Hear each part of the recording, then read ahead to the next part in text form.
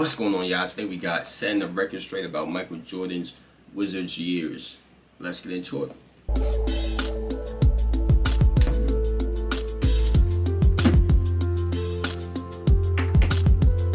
Make sure y'all subscribe too, man. I don't say that enough. Make sure you subscribe, please, man. Help me out. Nearly 5 years ago, I made a video called Michael Jordan's Underrated Years with the Wizards. This was actually one of the few videos that really took off with the algorithm and launched my channel forward. As of this day, this video has 2.1 million views. I'm just had to say that I might do the same thing for me. Shout out to Mike for that. Word up. You know what I'm saying? Got my channel, you know what I'm saying, up and running. Cool, man. Launched my channel forward. As of this day, this video has 2.1 million views, and is one of the most viewed videos on the internet covering the topic of Michael Jordan in a Wizards uniform. So as you can imagine, a lot of fellow content creators saw this video. I believe one of them was fellow basketball YouTuber Clayton Crowley. Let me be clear, I freaking love Clayton's channel. It's another great channel if you're looking for basketball history lessons, and his GOAT series especially impressed me. He's close to 100,000 subscribers, and if some of my audience could help him get there, I would love to see that. Now with all of this being said, I freaking hate YouTube drama. I just don't enjoy engaging in silly disputes on the internet. But here's the thing, if I'm gonna be called out on something that includes information that isn't completely accurate, you best believe I'm gonna respond to that. Clayton made a video called Michael Jordan was a failure as a Washington Wizard, and of course, considering how I like his channel, and considering the topic, I'm gonna watch that. As you can figure, I found the one video on his channel that I wasn't a fan of. Now nowhere in the video does he directly call me out, but come on, I'm not stupid. The video starts by mocking the notion that Wizards MJ was underrated. Take a listen. MJ's years as a Wizard are underrated. Was actually really good as a Wizard. Still getting buckets. People need to talk more about how good MJ was with the Wizards. No, we don't. If you've been around basketball circles for a while now, you've certainly heard or seen things like this. Bad chemistry, a losing record, and organizational dysfunction that led to Jordan getting fired. Yeah, that sounds underrated to me. Not only is the video continuously mocking the title of my past video, but he's also being condescending while doing it. Boy, pre-decided, boy, like that. He's throwing shots, he's throwing subliminals. He indirectly implies that I'm dumb. His exact points in the video seem to be direct responses to my points, and he closes his video by stating that MJ's Wizards years do absolutely nothing to support his GOAT argument, which is the complete opposite of the point I made to close my video. Not gonna lie, I was feeling pretty called out. I wasn't annoyed that someone decided to disagree with me, but I was annoyed that someone decided to mock me for something that they clearly lacked the context of. Today, I'm providing my response. Now some people imply that defending Michael Jordan's Wizards years is something that only Jordan stans do, and I can't stand that narrative because for one, I'm not a Michael Jordan fan. You know what my favorite part about Jordan's Wizards stint was? It was when Kobe Bryant dropped 55 on his old ass. Why? Because I'm a Kobe fan. With that being said, I watched many of the Wizards games those seasons, and I was following closely the inner workings of the organization. If LeBron James retired today and returned to basketball a few years later, trust me, you all would be paying attention, whether you like him or not. So it's not like I'm just some guy who's glazing over Jordan's numbers in hindsight. No, I watched those seasons closely because I'm old enough to have done that. Now let's take a look at Jordan's 2 seasons in Washington at a surface level. This was the numbers he put up in the 2002 season and in the 2003 season, and these were the records that his teams finished with.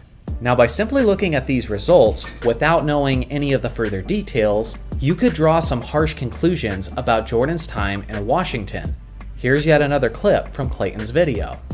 The Wizards improved by 18 games when Jordan joined the Wizards and finished a sterling 37-45 and missed the playoffs. And sure, he got injured and missed the end of the season, but even if they'd finished at the 500 rate they were winning at when he was healthy, they would have still missed the playoffs. Wow. So immediately, this statement is objectively incorrect in several ways. And it blows my mind how many people don't know these details about Michael Jordan's season. The Wizards were not winning at a 500 rate and on track to miss the playoffs when Jordan was healthy. Not even close.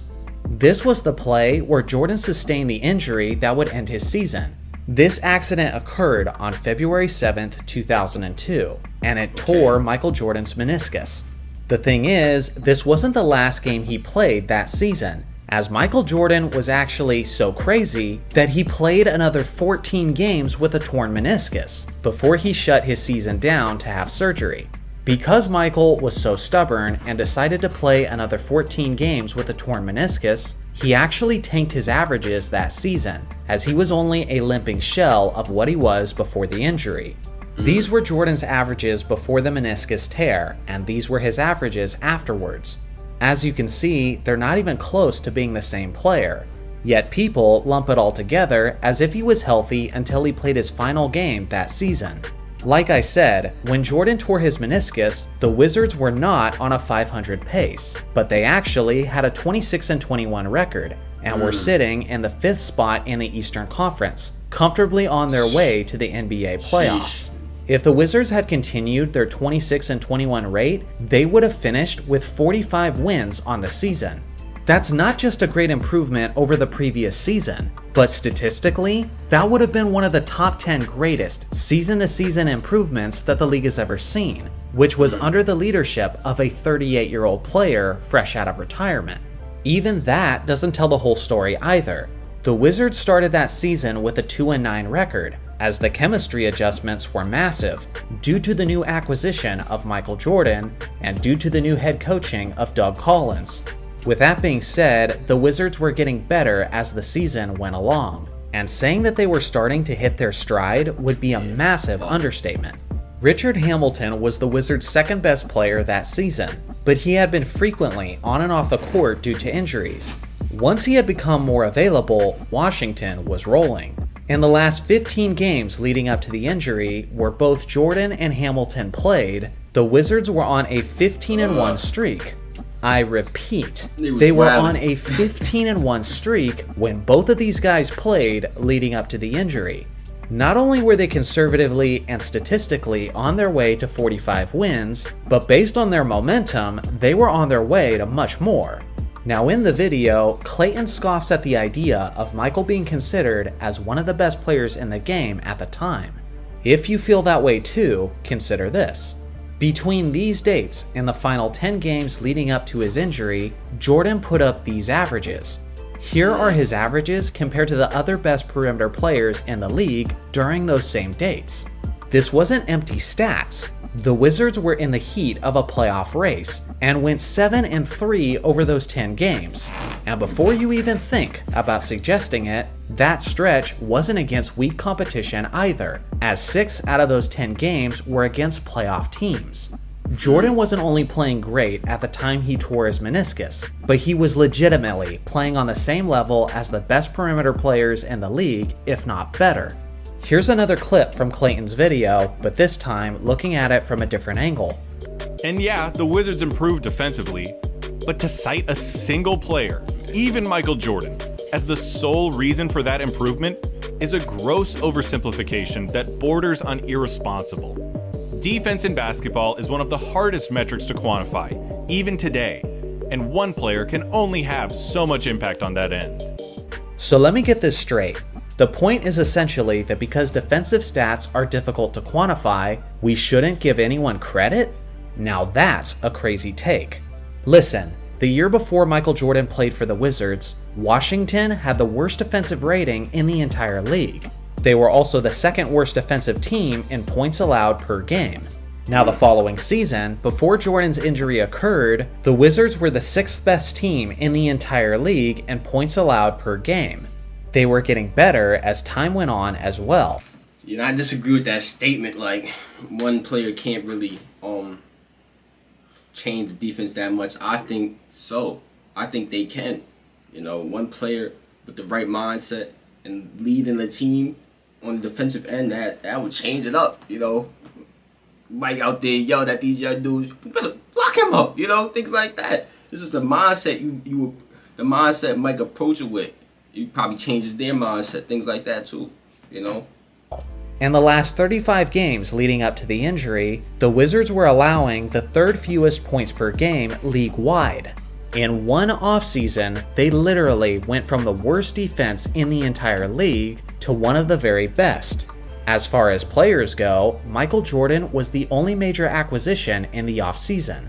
Outside of Michael Jordan, the only other acquisitions the Wizards made in that offseason were 5 bench players. They were Tyronn Lue, who averaged 20 minutes per game, rookie Kwame Brown played 14, rookie Brendan Haywood played 13, rookie Eton Thomas played 13, and rookie Bobby Simmons played 11.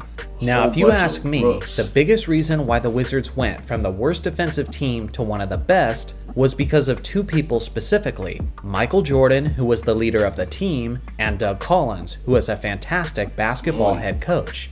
Jordan is one of the most proven defensive players in the history of basketball, and he was known to be a hard-nosed leader who demanded 100% effort from his team, which is arguably the most important quality of a good defensive squad. If you're not giving the majority of the credit to Jordan and Collins for the improved defense, then who are you giving it to? Rookies who came off the bench and averaged less than 20 minutes a game? Giving Michael Jordan credit for that tremendously improved defense isn't irresponsible. It's quite logical, and completely refusing to do so just because, quote, defense is hard to quantify is completely asinine. I will say, when I'm looking at Jordan's first 2 seasons in Washington, and I call them underrated, I'm mostly impressed by the first 2/3 of the 01-02 season, which was before he tore his meniscus. That was a healthy yet older Jordan who showed that the sky was the limit with that Washington group. Now here's something else to consider. His indirect response video definitively calls Michael Jordan's Wizards stint a failure, and I've heard many people in basketball circles make this claim.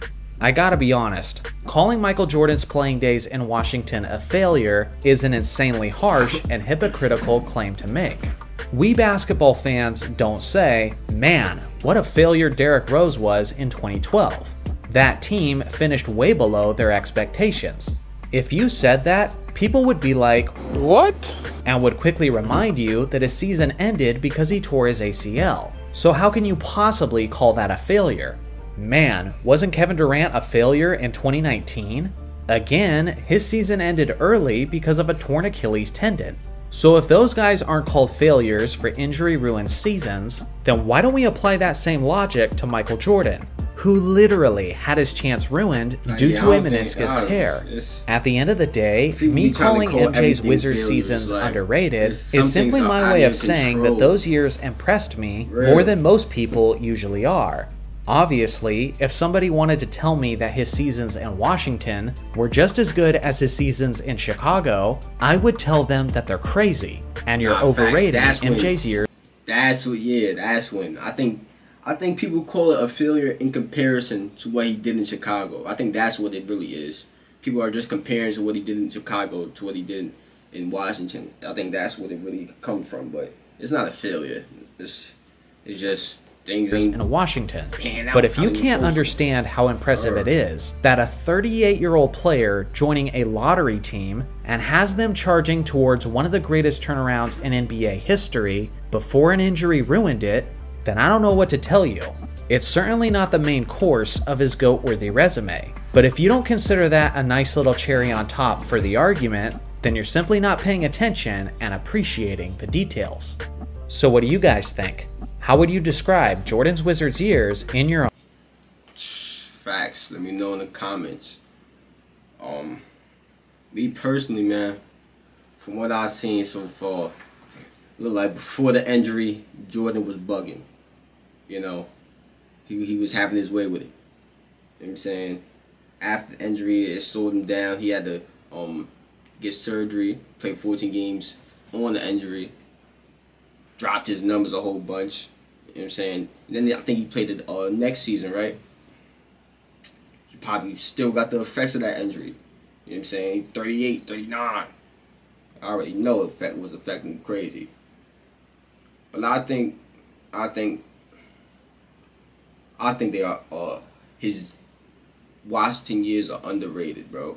Just because people tend to compare it to his Chicago years as if it's all about championships, you know? Like I understand the championship theory, but bro, you gotta look at the individual at some point in time. You know what I'm saying? This team wasn't a team that was gonna win a championship, so you can't compare it to his 3-piece and things like that. It doesn't make sense, man. But if y'all enjoyed, share the video, like the video, click on the last reaction, and I'm out of here, man.